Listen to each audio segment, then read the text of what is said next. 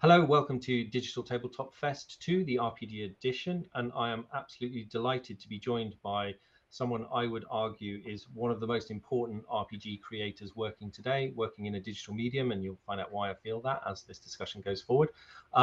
The creator of Disco Elysium, and Robert, if you'd be able to introduce yourself, that would be fantastic. I'm Robert Kurvitz, and I'm a writer and designer on Disco Elysium, and I performed all sorts of high octane and high stress duties on that game. Perfect. And well, what I would start with is backing up my claims in that lofty introduction as why I think what you're doing is so important. And we'll get into a bit of your history in tabletop in shortly, and you know, as part of that context, share a bit of mine. But the reason that I want to congratulate you on Disco Elysium, the reason I think it's so important and get your reaction to my take on it is when I first saw the game came out and I saw lots of people raving about it, and I looked at the screenshots of it and I was like, oh yeah, it looks really nice, but it just looks like an RPG where you're having dialogue. Like, I've played loads of RPGs where you're having dialogue. I think it's one of those titles where it was only when I actually played it that I realized quite how innovative what you were doing was in terms of using exposition, in terms of the thought processes of the characters, the sheer breadth of the types of character interactions, the skill set linked to the interactions. I mean, you know, you've obviously had tons of accolades on the game. Do you feel what you're doing is kind of driving the medium forward? Yeah, I would hope.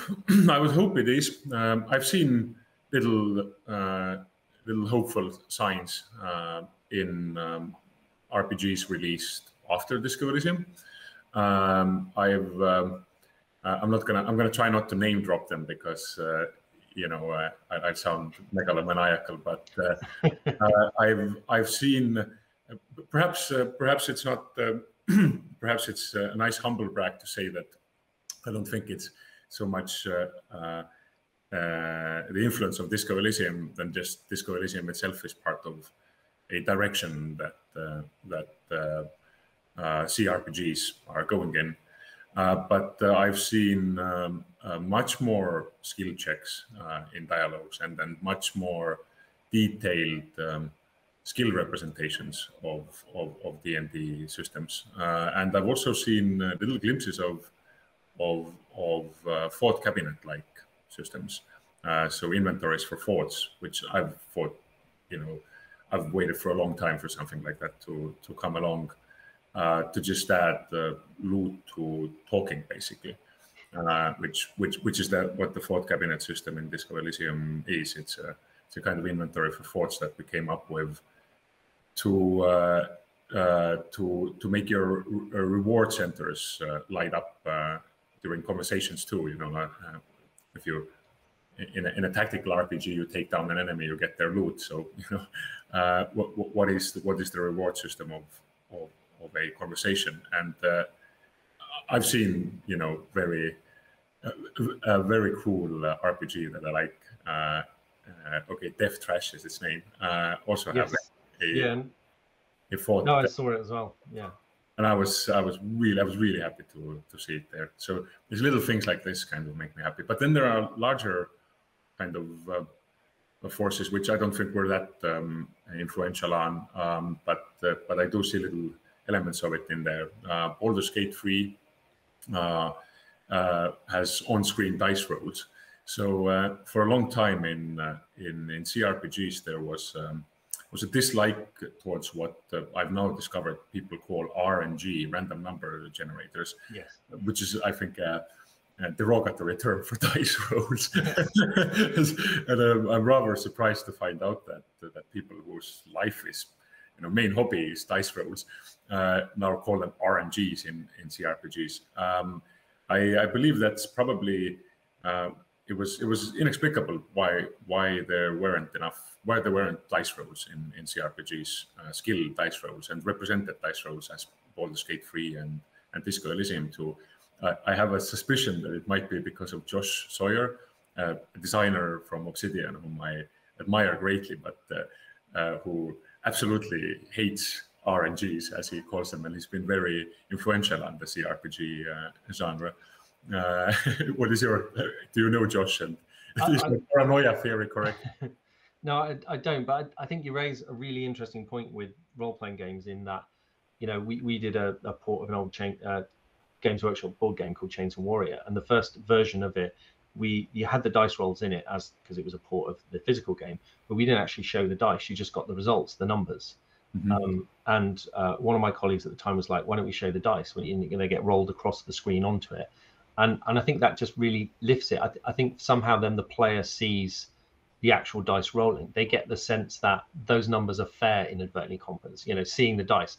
I remember on a previous role-playing game I'd worked on called Call of Cthulhu: The Wasted Land, I had a long email conversation with a player who was convinced those random numbers were not random, because that player had had a series of actions where in combat where they thought they were going to win and they didn't, and they were like angrily emailing me. And I did actually sit down with the random number generator of the game system and generate 100 numbers and write them all down to just show, look, they really are random, and you roll them enough time. And I thought, God, why am I doing this? And but it's that thing. I think that sense of dice give the randomness of life into the game, and I think players like that, and they like to know what those numbers are.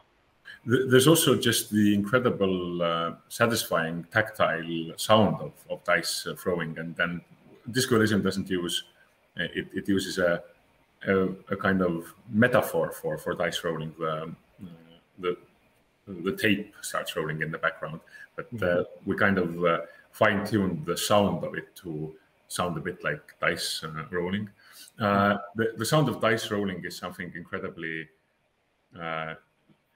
There's something deeply satisfying and then even calming and definitely cozy about it, because we've been throwing dice and knuckle bones and all kinds of things for tens of thousands of years probably, and there's something incredibly satisfying about kind of that moment when the dice are in the air, when they haven't landed yet. There's a kind of suspension, a little excitement moment. So if you guys did the same thing, then you probably noticed that when you prototyped the menu to kind of show that moment and clicked on it, it's immediately incredibly enjoyable to kind of see that moment. Definitely. So that is actually a good point to kind of jump back into your past a little. So I think one of the things that would be, for me at least, really interesting is to know a little of your history in role-playing games. Like, I've read obviously that Disco Elysium had these huge influences in tabletop RPGs. I mean, for me, that journey began way back when Dungeons and Dragons, back in the 80s, playing what would have been second edition Dungeons and Dragons. And like the first time I played it, I was like, really blown away by the idea that there was this thing that was a game, but it was a story. It was both of them. And it was like those games you played as a kid where you just say, well, pretend I'm this, pretend I'm that. But it had this common language of rules that allowed it to be you to play in the same world. And that just blew me away. And from then on, I was hooked on role-playing games, and I've been a fan ever since. What about for you? How did you arrive at that interest? I think there's something. I think this is very meaningful and important psychological moment that the children all experience when they play pretend games, it's very strange. What are the rules of the games that children play with Legos, for example? You come up with a world, and then you build these ice planet guys, and the knights are there, and so on, and then you play for a while, and then children are able to invest meaning into this chaotic, ungoverned by rules system for a while. But then, even as a child, I noticed that suddenly kind of meaning evaporates from the knights and the ice planet Lego guys, and suddenly everyone's looking at them like, what is this? The grown-up kind of logic thinking comes in and asks, but what are the rules of this? Like, why is this guy flying, and why isn't that guy flying, and so on? And then suddenly meaning kind of leaves the game. And then to me, in what I had a similar experience. I hadn't played pen and paper RPGs before. I hadn't played Dungeons and Dragons, but I heard about it when I was about 11 from my dad, who was a very cool dad. So he, in the post-Soviet Estonia, to have heard in the 90s about Dungeons and Dragons was like, I had a cool dad. And then and he explained to me like what's kind of going on there, like the concept of it. And I felt, even when I was like 11, I felt that this solves that problem that I've been having with games, where they kind of evaporate, the meaning goes away from them. It seemed like magnetically revolutionary to me, this idea that you can take away the tactile Legos and objects part of it, and then leave only conversation and ideas, but then add very concrete, to me almost like incredibly advanced feeling rules, like just the idea that there's a rule system that governs. I asked my dad, but there's no board, all the questions that people usually have about pen and paper role-playing games. And he kind of explained to me the point of it. And I thought it was an incredibly advanced idea to put all of storytelling, kind of this completely virtual, boardless space, and then add rules to it. And it felt like it solves the kind of central problems of games for me. The games I've been, I've been playing with my niece and my friends when I was young, and it took me, I think, 4 or 5 years until I finally got to play. Kind of got my hands on one of these sets. But Dad wasn't cool enough to procure me these Western goods. So, and when I finally did, I didn't get Dungeons and Dragons. I got a Finnish kind of role-playing system that was intended for you to play Lord of the Rings, Middle-earth games directly. It's probably not very known. I don't remember its name even. It was a very rudimentary system, but it did, and we were of course all Lord of the Rings fans, as you are, and then it did kind of introduce the general point of it to us, the kind of dungeon master, the rules, the concept of how it goes, and all these questions of like these disbelief of kind of, but that's going to be lame. How's that going to work, and so on. It dispelled all this doubt for us. And about after like one game of this system, or like 2 games of this system, we were so excited, and then under we, I mean me and a lot of people who ended up writing Disco Elysium, that we immediately abandoned the entire system, also abandoned playing it, sadly, and then started making our own role-playing system. And we became, I think we were about 15, 16, and we became incredibly stupidly ambitious with it. Like we had decided that we are going to be some kind of tabletop role-playing messiah group. that our setting and system, they need to be, of course, united. They need to be the same thing. That it's going to be. We were also planning to write it in Estonian, by the way, but somehow miraculously it's going to be, world changing. And I guess we love this like it's an ambition, but it's not a mean ambition like ambitions usually are. Like, I want to be the biggest rock star on earth. That sounds like I want to do all the macho masculine weird things that rock stars do and so on. But this felt like a small enough thing so that it was enjoyable to imagine it into this megalomaniacal dream. And then innocent enough to become megalomaniacal about. And yes, after that, we spent about 10 years, I think, just working on the setting, working on the rules. Revolution after revolution, we kicked out old ideas.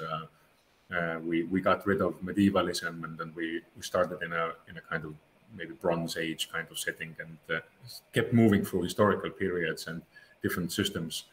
And then came up with, finally also started playing it after like, I think 5, 6 years. Not getting, like, literally, we were so excited that we stopped playing, couldn't play the thing we were so excited about.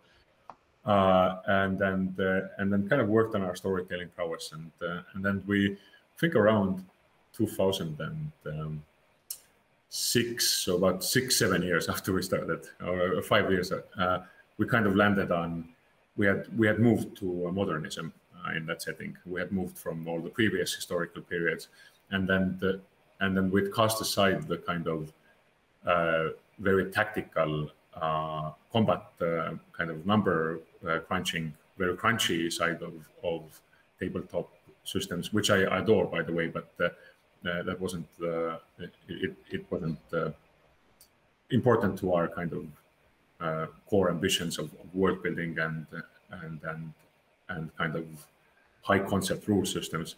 And we arrived at a very story centric or a very storytelling centric tool with what we thought was simplicity, and I still to this day think that it's quite a simple system.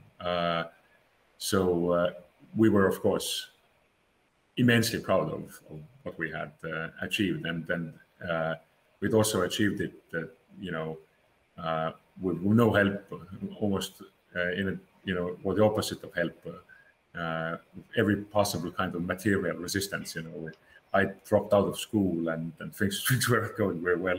Like, in the early aughts in this ultra neoliberal Estonian state, like people didn't think that this is a clever career move. But yeah, we were immensely proud when we started finally playing it and started discovering this unique atmosphere that the Elysium games have, and that we have hopefully been now able to bottle into a kind of CRPG experience. So that sounds like there's almost a straight line from 15-year-old you excitedly building an RPG system to Disco Elysium.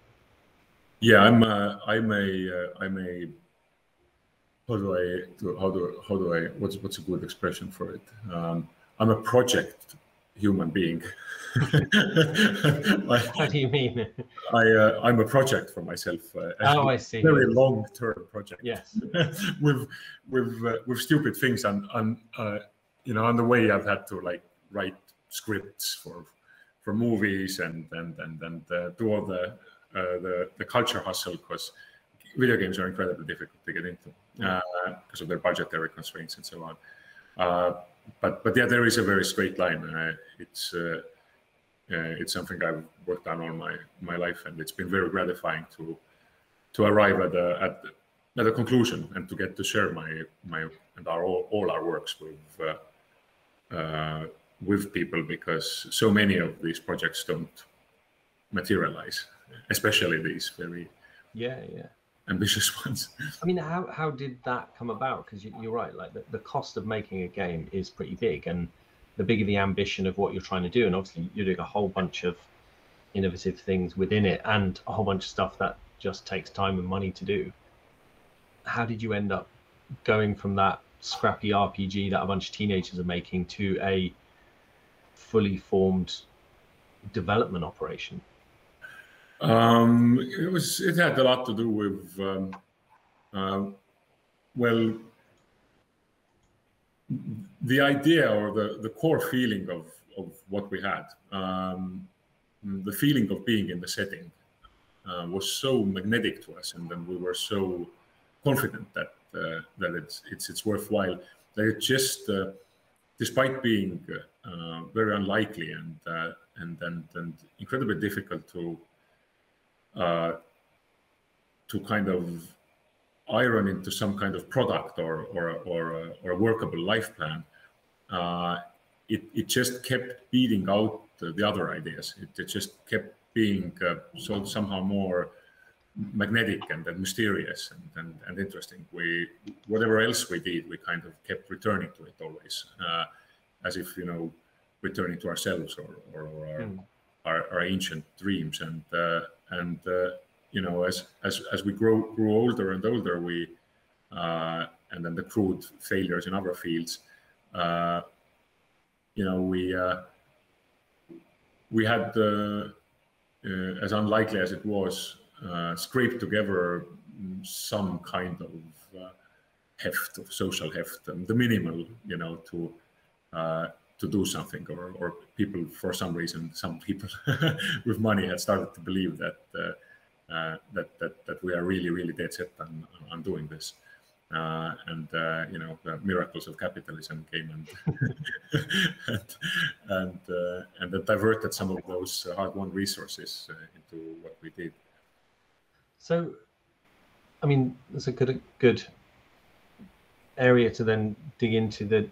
So what do you see the principal legacy of tabletop role-playing games in Disco Elysium? Like, playing it, there's a whole bunch of stuff that jumps out at me, but like, for me, for example, the thought cabinet and the amount of exposition that you get through the dialogue section on the game is very reminiscent of playing a role-playing game when the party are discussing what to do, when you're DMing it and they're like, you come to this situation, what are you going to do? And then they all have a big chat amongst themselves. Like that felt to me analogous of a party of players discussing what's going on, what they think you should do, all that. I mean, what do you feel, what do you look at when you look at the game that you've worked on and say, these are clearly tabletop role-playing elements that we pulled in? All of it. It's we started the games, we started the tabletop sessions we started having finally when the setting and system started coming together. They were, we felt so dear and interesting to us that we simply wanted to do something with that experience. That's the big problem with tabletop games. It's like, how do you bottle it? How do you present it? And then we wanted to, we couldn't DM it for the whole world. We couldn't DM it for 100 people. So when we started making a CRPG, it was just straight up that easy for us. It was okay. Like, let's use programming to bring that experience to like an industrial amount of people, and then to basically industrialize the DM experience. And I mean, I think we even audaciously said that in some of our marketing at the time that we intended to be, the truest representation of the tabletop experience in video game format, which I now look at, like, for example, I'm playing Wrath of the Righteous, the new Pathfinder game, and that's also that is also some of the most detailed representation of an adventure module that I've ever seen in CRPGs. And our game is very different from the Pathfinder game. So I realized that, and by the way, I love that Pathfinder game. Like, huge kudos to the guys who made it. But I did find out that our understanding of what tabletop is was very different from the understanding of other people. So for us, Disco Elysium is exactly, it is the truest that you can be. It's slavishly true to the feeling and the systems of an Elysium tabletop experience, just like Wrath of the Righteous is slavishly true to a Pathfinder module and then systems design. So yeah, everything, especially one of the things is the composition of dialogue to combat. That there's very little combat, but there is this kind of central action scene, as if you would have in there's a film called Heat, which 90s Michael Mann. Oh yes, big fan. Yeah, big fan of Michael Mann's work, and yeah, big fan of Heat. So it's an amazing film. And I think that film is the best example of an action scene. There's one in the middle of it. It's huge. It's really interesting. And there's a little one in the end. And otherwise, it's a completely actionless film. But that also, like, the influence of Heat, I think, became our design etalon for kind of pacing and structuring action scenes in a story. That there should be really consequential and tactile and terrifying action. Well, action is even violence, basically, is perhaps a better word for it. But it should come like this assault somewhere, not all the time, because if you want to tell a story, then just a guy killing everyone isn't a very interesting story for a very long time. But in our storytelling rhythms, that for example, like Disco Elysium's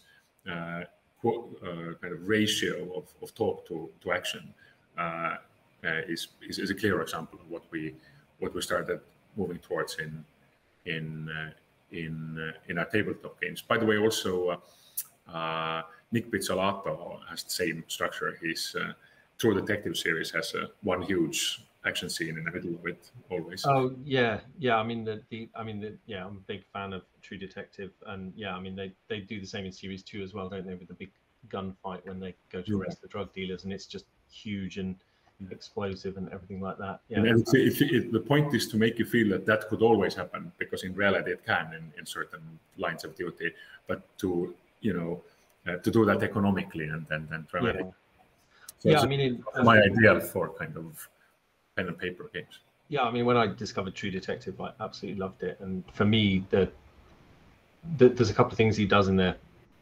I guess running the interview, get a digression for us to talk about True Detective for a minute. But well, it has all those Carcosa references, so references back to things like Call of Duty, etc. It's essentially a Lovecraftian story, but it's very, very intelligently done, and it's sort of, he pushes the kind of Arkham horror story as far away from the Scooby-Doo vibe and as deeply into the serious vibe as possible. But there is still a tiny element of Scooby-Doo in there, which I love. Yeah, no, it definitely has that. But I mean, for me also, I love the way they use the unreliable narrator, which obviously, is a very powerful RPG tool to where you can't trust what you're being told, and they do that brilliantly in True Detective. I think of the scene where they talk about where they go to arrest the guy, and the action reports for the scene obviously said a big gunfight broke out, and spoilers for anyone who's seen True Detective, turn off now. But where the big gunfight broke out, and then you see what really happened, which was not what their action reports are, and that lulls you into this sense that maybe these people aren't that accustomed to violence in the way, and then it has scenes of intense violence in it later on. I think that combination, the unreliable narrator, as you say, and the very choreographed like action sequences within it, are combined with this straightforward detective work. It's very powerful. And again, I think that, to me, in Disco Elysium, to sort of circle it back round, I really love the way the detective side of it is used, where little clues you pick up innocuously are all there to add to the picture, and obviously then you allow the player to get a handle on some of those through sometimes quite overtly telling the player this is an important clue, other times a little less so. I mean, how much did that procedural side of the detective story, where did that come from as part of the design? So as much as I admire what I weirdly call linear storytelling now, and then True Detective is a great example of like a modern American writer really pushing new things and new tricks into it. I think the opportunities in storytelling that pen and paper role playing and that CRPGs and that what I would call is programmed literature, for example.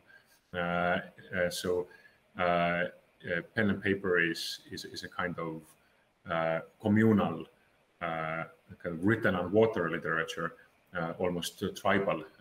Not almost, it's entirely tribal. And then CRPGs are a kind of incredibly modern idea with their kind of programmed one way to go about it. But for me, they are two novel, connected and mutually complementing approaches to literature and storytelling that both completely blow linear storytelling out of the water. Like the possibilities in just the mind tricks and the kind of unbelievably deep atmosphere that you can do in tabletop role-playing games, and that we've tried to get some part of into a CRPG form, are just they're kind of unparalleled, I think, in storytelling.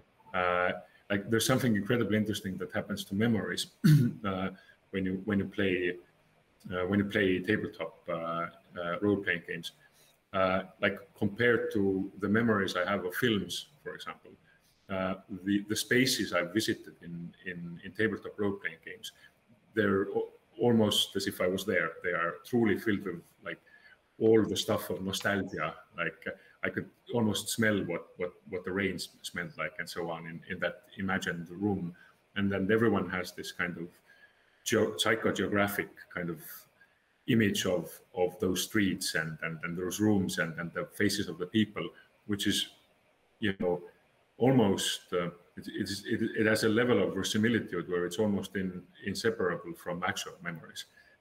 It's so real, and also not as intense, but almost 90% of it, I think, video game spaces do for me. I think it's something that memory and space are incredibly combined in the human brain. That's probably the first task of consciousness is to navigate space, and then any storytelling thing that gives you a real space to move in starts forming these incredibly powerful memories, much more than just a two-dimensional screen that I was looking at and I didn't have to navigate does. So like the memories I have of playing the first Fallout game or a Planescape Torment with the music, Mark Morgan's soundtrack starting to play, are these otherworldly kind of life-forming memories for me. And then I quickly began to understand that, damn, you can't catch that lightning of a tabletop game into a bottle. But what became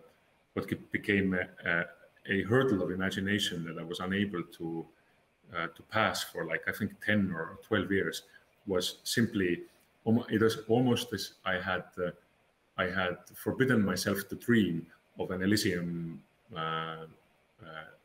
video game, simply because dreams need to have an element of credibility and possibility to be really, you know, interesting to us. They can't be outlandish.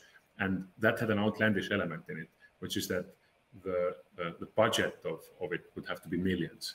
And I had like €4 was a problem for me. A pack of cigarettes was like, you know, something I worked on for 2 days.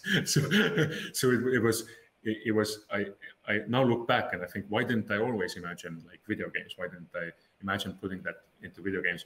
But it was simply around the corner for me. I was unable to access that. I was unable to dream in that way. And when we finally met up with producers and then business people, and who gave us the structure and this incredible opportunity for which I'm just eternally grateful, that I started thinking all these years I could have, you know, also gone in that direction. So I don't know, like maybe in the future, game engines and the real estate market and all kinds of horrific structures in reality become more benevolent towards people dreaming about doing things in video games. Up until that point, tabletop is tangible, doable. You can do it with 3-4 friends. So, I mean, for me, I think that you pick up on really interesting stuff, which is I feel that when you read a book or watch a film, like very enjoyable experiences, and you can feel like you're there, but there are secondhand experiences that you're just experiencing somebody else's world, somebody else's vision. Whereas I think when you play a game, be it tabletop role-playing game, video game, you know, even games as a kid, because you are part of the creation of that story, because you are driving that story and that story is built around you, they become almost like first-hand experiences. And I find it interesting when you hear people talk about the experience of playing a game, the experience of, it's all that first-person talk they do, and then we did this, and then this happened to us. Whereas you're reading a book, it's like, yes, that was very powerful. That happened to the character. That happened to, you know. So I feel it draws those. But you, in terms of then the, you know, you've talked a number of other interviews in that, the kind of challenges of making a game. You alluded to that. You said that you go from this thing that you were dreaming about to, you know, then having the resources to make it. Was there a point in that development where you started realizing that you'd got something here, that the bottling of the magic of RPGs, you'd actually got there? So we had a vertical slice at first. We could talk to Ascel and then the proto-ravers on the ice. So I already felt there. I felt when I was writing them that I got something for myself here. when I started using branching dialogue editors, for me as a writer, it really clicked. Like I could suddenly, I think Acel was the first dialogue I made, and I could like, there's a joke there where you fail an authority check, and then you suddenly your kind of masculine authority is laughably wounded, and you become very, very angry about her telling you, "Hey man, fuck the hat." And then I remember writing that scene, and it just really became ludicrous, and then started doing weird things as a writer. I was like, I discovered, I found out that there's something for me here that I didn't have in any other form of writing. And by that the time, I'd written a novel and a screenplay, and then poems and all kinds of writing.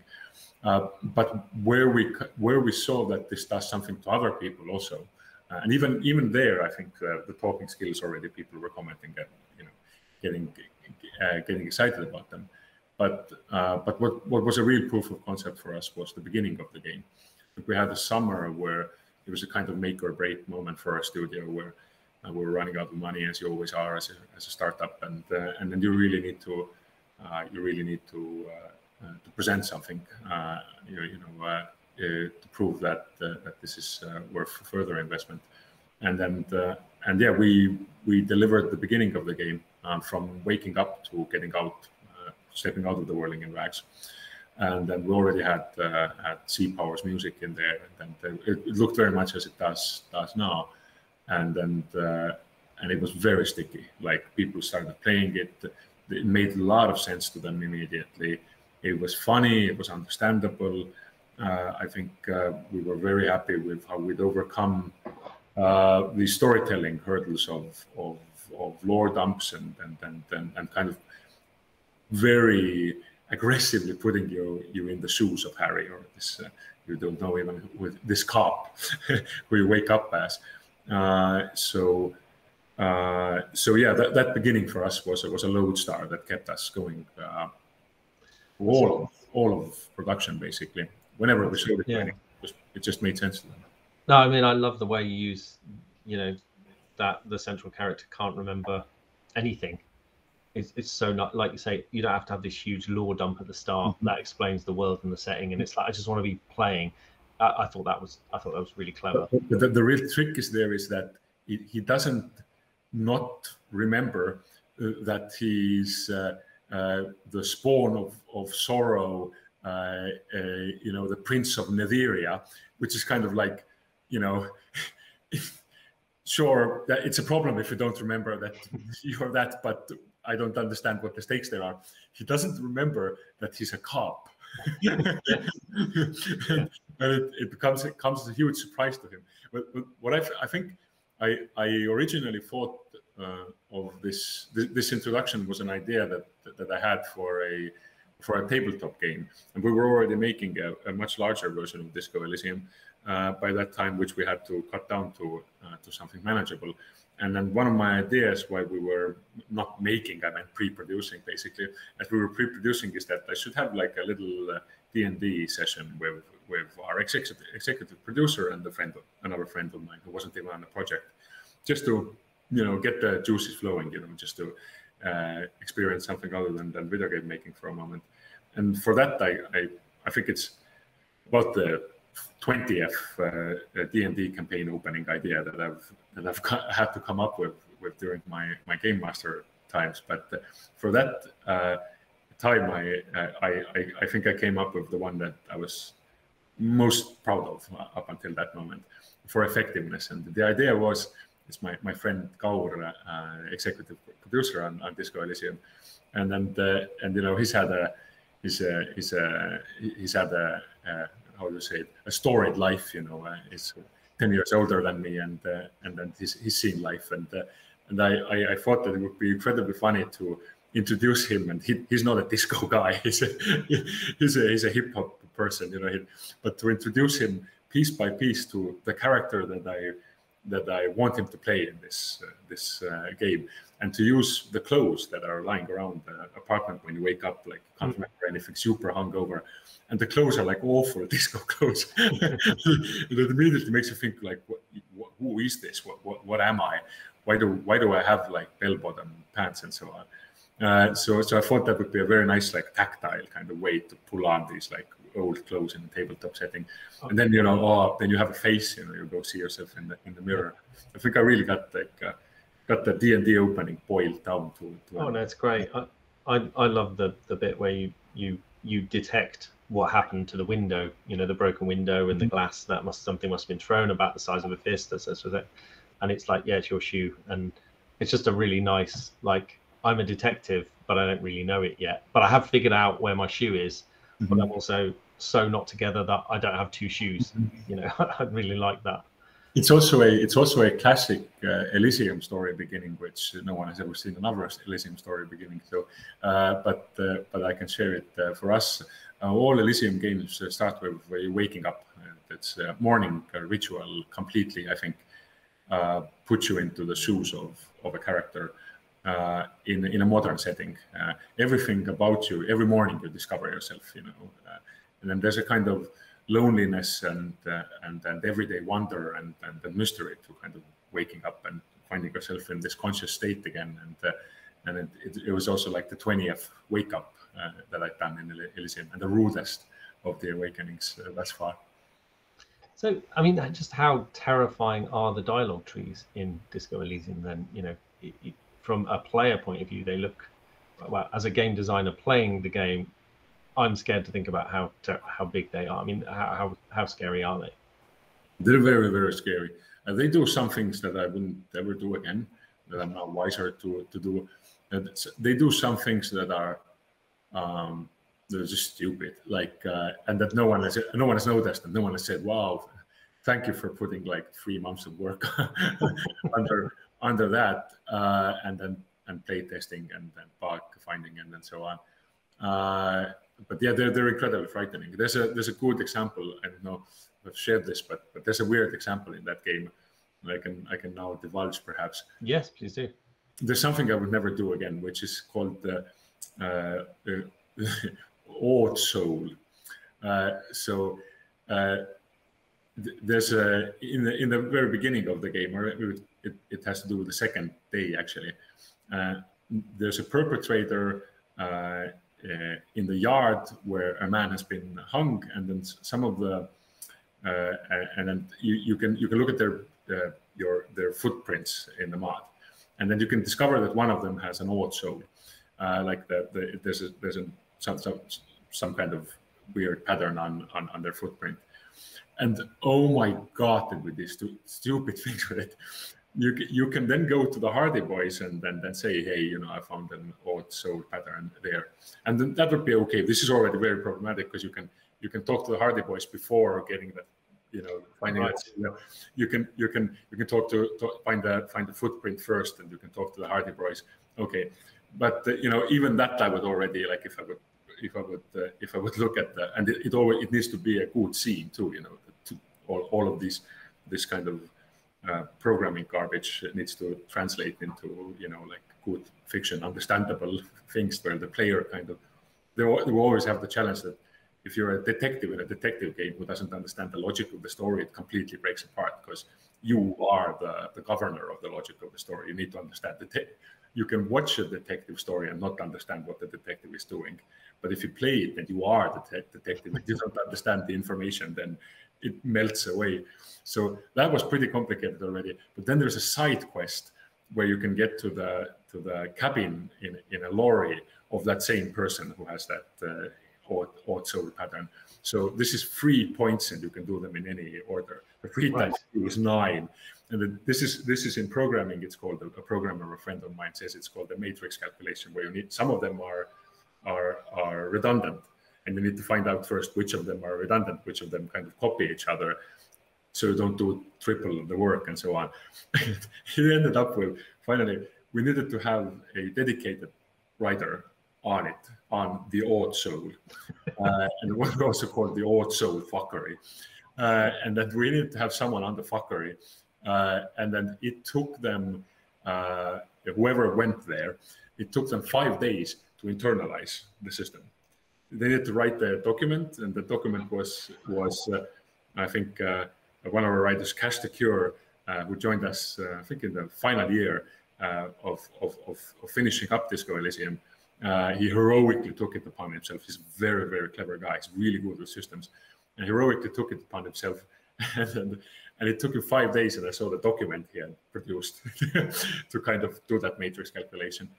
And later on, whenever there's a bug, whenever there's a weird thing happening with the Old Soul mystery, you've always forgotten the system, and someone needs to take 5 days to become the Old Soul expert, just to start moving like one of those Jenga pieces around. So I would never do this free point propagation information system ever again. But they're so frightening that if I would hear right now that someone would tell me that there's a bug report in the Old Soul, I would just say, I'm sorry, it's going to have to stay there. Yeah, I suppose you could just say, oh, unreliable narrators, the game's full of them. So if it doesn't make any sense, that's the world. That's intentional. I meant that. Harry's brain is too mangled up to understand what he's talking about. Yeah. Here's the point. Like, you've played Disco Elysium right now, right? Did you like get any enjoyment out of this Old Soul fuckery? I didn't. The thing is, I didn't see it as a separate system. I guess as a player, that there's just a story that's unfolding. You know. Yeah. Didn't even notice it. Yeah. Well, yeah. I feel really bad now that somebody spent so long doing the thing. I mean, the whole game's amazing, and I've really enjoyed the game.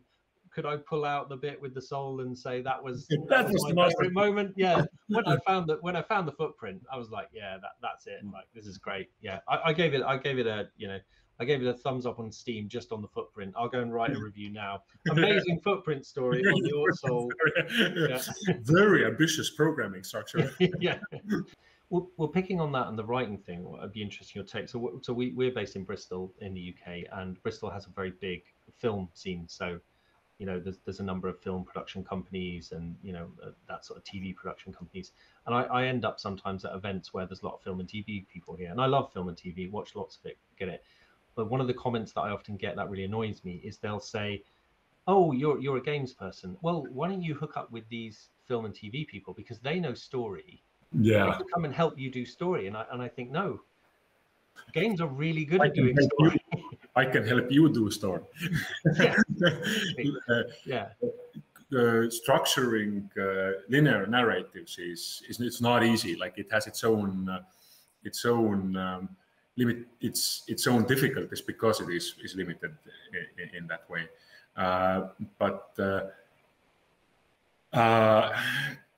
It's not easy. Like, writing a novel is not easy. Like, writing a novel is perhaps even in some ways harder than writing a video game, although writing a video game is so much more stressful and terrifying because of the systems and the money and the budgets. Yes. You know. Yes. But the loneliness of writing a novel, you turn into that Stephen King character very, very easily. But I have, that said, I have immense respect for modern writers' rooms. Like, what they do is, have you seen Succession? Yes. Yeah. Amazing drama. Yeah. Unbelievable. They are able to like put out the perfect script at the end of every week, I guess, doing that game. And then there's something very similar in that scenes and in video game writing, in that it's a team effort. Like, the future of storytelling is not one person tells a story. Like, we've gone as far, I think. Of course, there will be stories told by one single person that will be, you know, very captivating and so on. But in some ways, sort of technologically speaking, we've gone as far as we can with what is achievable by one person. And now, just like in programming, the time for like the hero genius programmer who does it all themselves and is not a people's person and then so on. They're still, you know, respected and needed, but that's kind of drawing to an end. And now it's people who can program together, who can achieve huge things. And the same thing for writing. I think the future of storytelling is in putting many writers together and seeing what they can achieve together. And then TV writers' rooms are at the forefront of that.